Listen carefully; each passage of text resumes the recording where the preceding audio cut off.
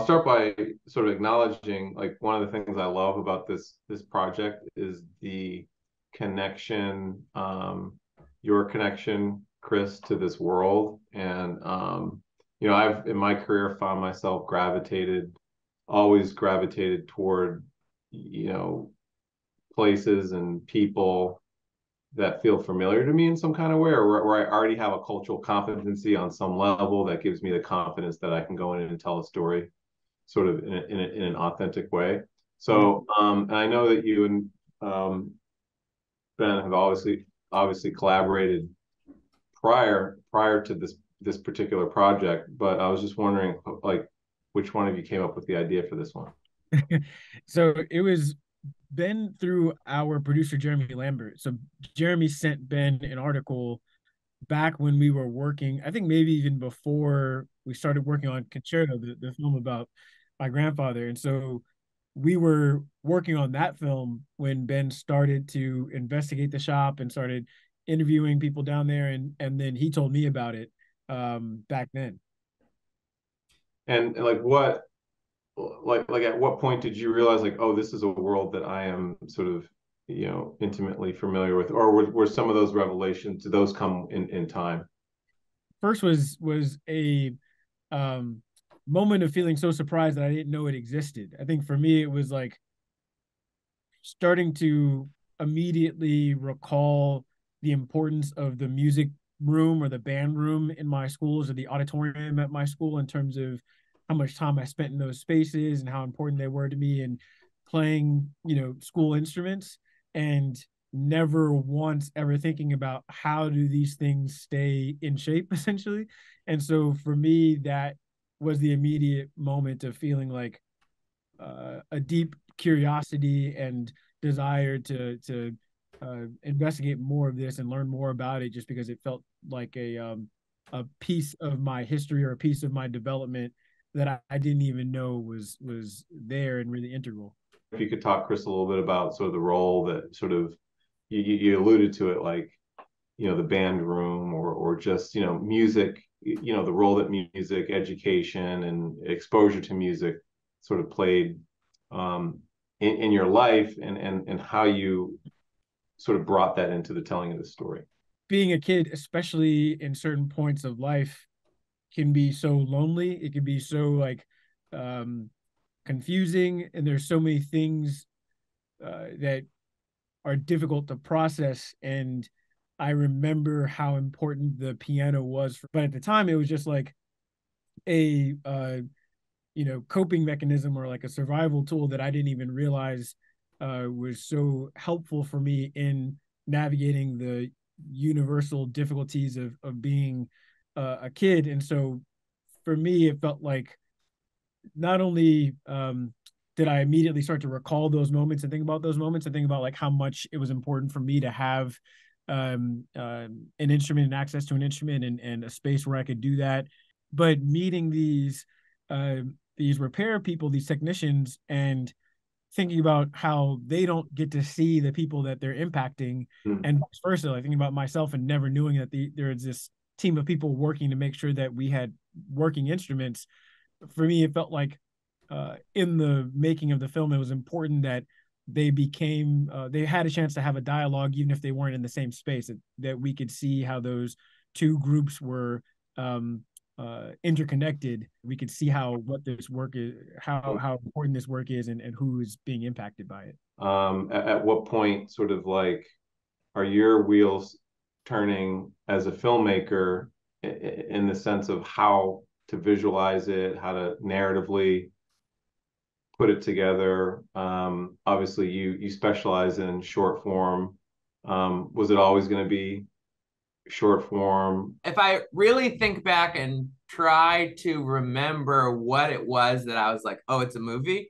I have made a lot of short documentaries about master craftspeople, and it is just such a fantastic world to film because it's so easy for the external to represent the internal, right? As they're puzzling out this instrument or, fixing something or creating something, and then they're talking about what's going on inside. It just goes together really well. and it lends itself to music and sound and all of those things.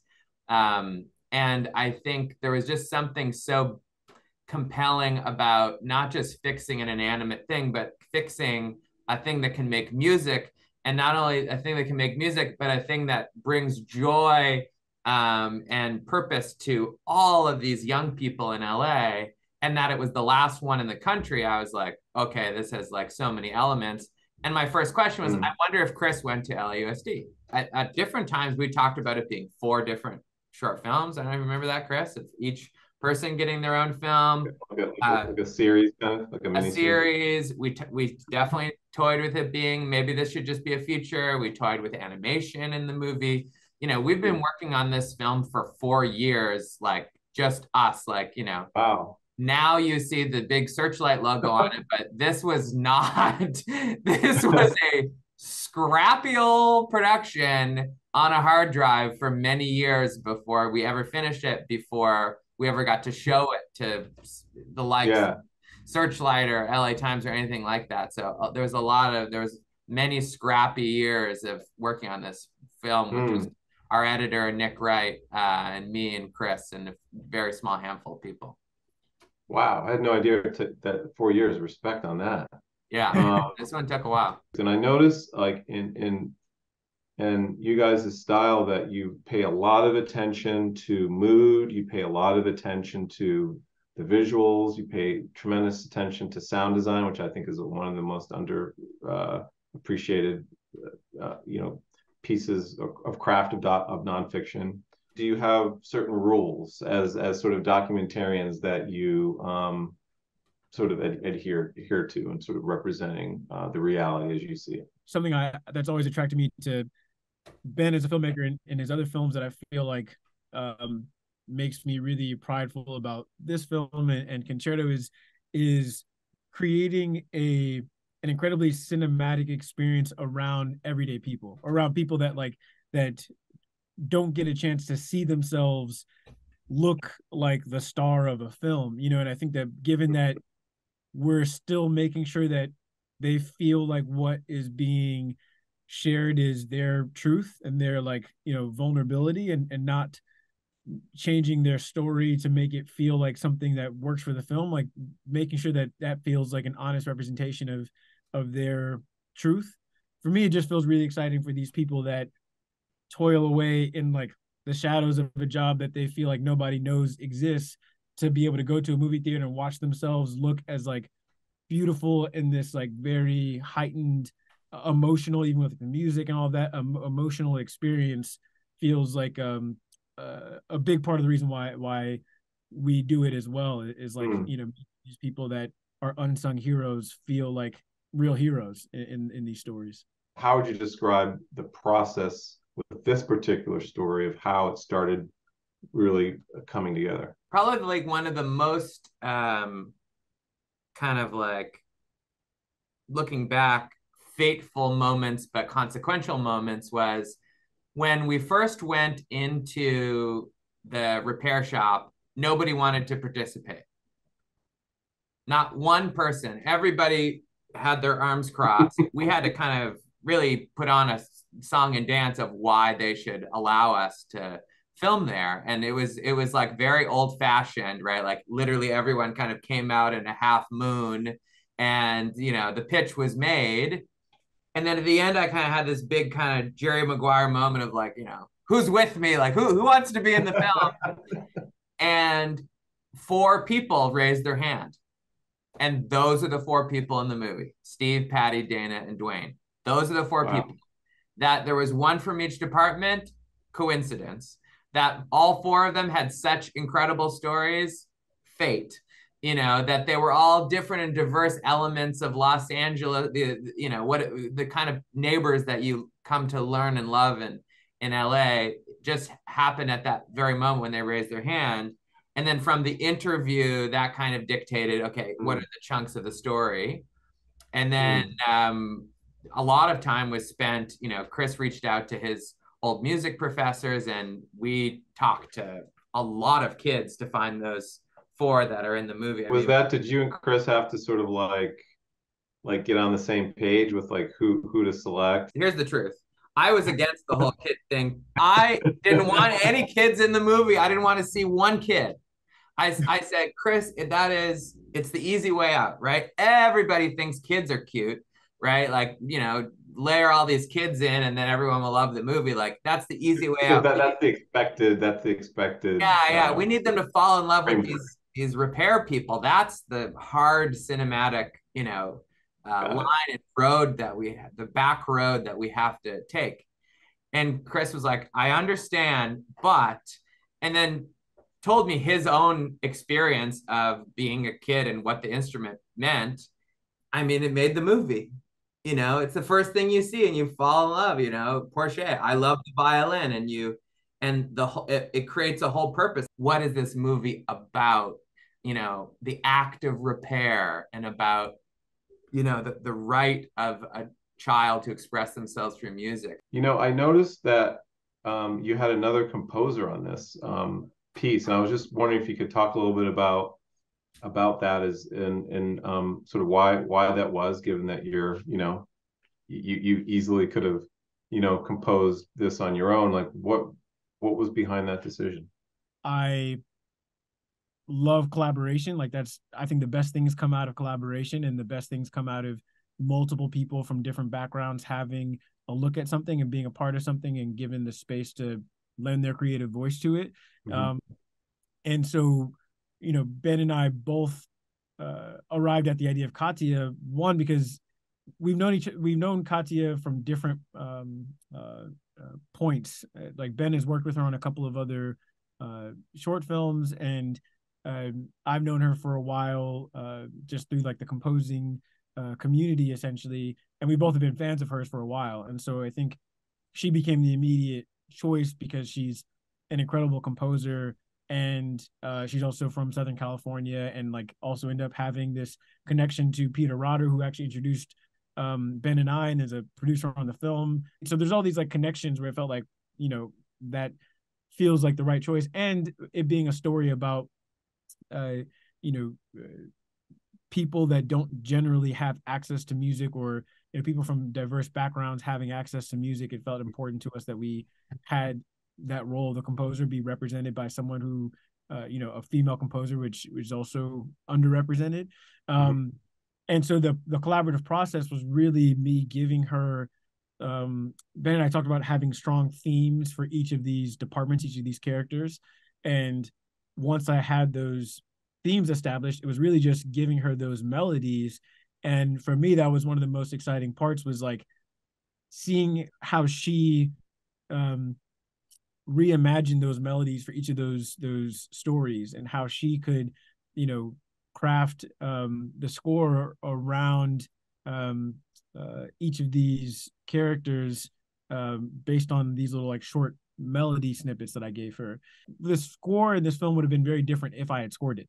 And I feel so happy with how Katya scored it that I couldn't imagine what it would be like if I had done it. So I think I'm so thankful to have that collaboration, because it just again brought this approach and freshness and this uniqueness that she could have only brought to it. And it was nice to be in that role of a collaborator as opposed to dictating what I thought it should be specifically. Walk us through the release of the movie. Like, when did you first share it with an audience, and what was that experience like? And then how did the partners come on board? It started with rejection. So that we got nobody wanted. Very familiar with it. Nobody wanted. You're familiar. Every filmmaker, right? Nobody wanted. It was too long. Cut out 20 minutes. Delete this character. We did not have the ending when we first started showing it to people, so it just cut to credit roll at the end. Interesting. Okay. We and the LA Times, who has started the short doc platform in the last couple of years, obviously it's an LA story.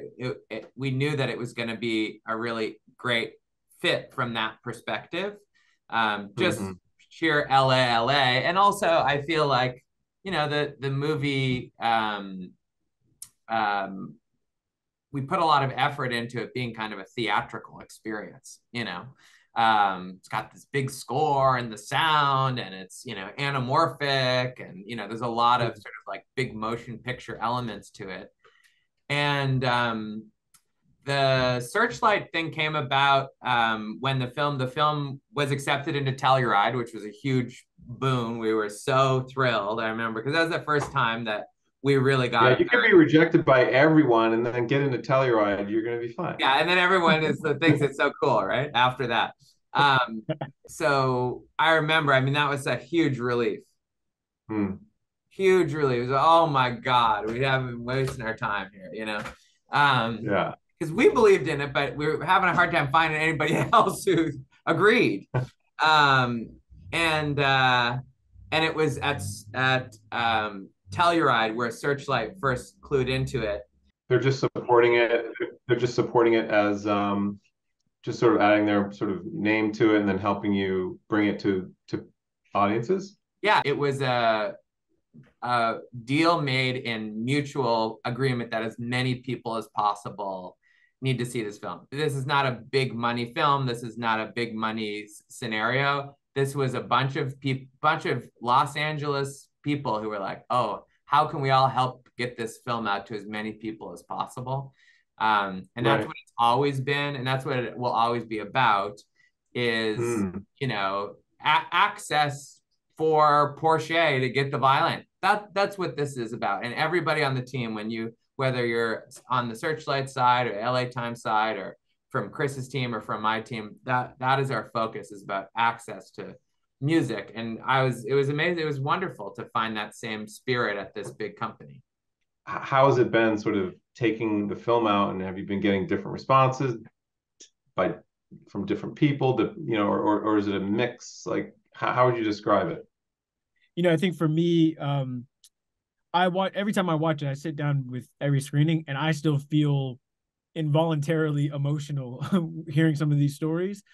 And that's been the case ever since, you know, I watched some of those early assembly cuts. And so I think that's something that has resonated so viscerally with me, that seems to also resonate with a lot of people. Like, anytime we screened it, there's audibly people crying or like, you know, feeling really emotional watching it. And that really just speaks to the vulnerability of these humans to share their stories and how much we can relate to those stories. I think the other thing too for me is once Steve and Patty and Dwayne and Dana watched it and they felt seen and they felt emotional and they felt like their truth was shared. At this point, it's great that people are connecting to it for that larger purpose, like Ben was saying, in terms of making sure people recognize the value of music in education, recognizing, you know, the value of this repair shop and the idea of repair. But those individuals being so open and vulnerable and then feeling seen, I think it was really like a huge success kind of on its own. With Concerto as a Conversation, we wanted to make a tribute to Chris's grandfather. And this film, we wanted to make a tribute to these unsung heroes who represent, the same way Horace represented, you know, that entire generation and the Great Migration and all the sacrifices that were made. These repair people represent every person who gives their labor so that a young person can get educated. And they represent every teacher, every janitor, every engineer, every school bus driver that it takes for the whole system to work so that, you know, a child can be educated, so that our society can be successful. And that's the point, right? The point is to give credit and to genuflect to people who never really get the big round of applause. I think it's a dream come true for them. And for us, it's just like, you know, over the top chills kind of experience to see that happen. Wow. Well, I think it's a beautiful piece of work, and I think it's a film that's going to inspire people in surprising ways, and you know, helps us reframe and really recognize sort of what we often take for granted that's just beyond our field of vision, I think is, so important, especially in this day and age where there's so much that is needed in our communities for us to sort of support each other and to allow each other's potential to come to its full blossoming. So I appreciate the role that this film is doing in telling that story, and wish you guys the best of luck with the film as it rolls out into the world. Thank you so much, Pete.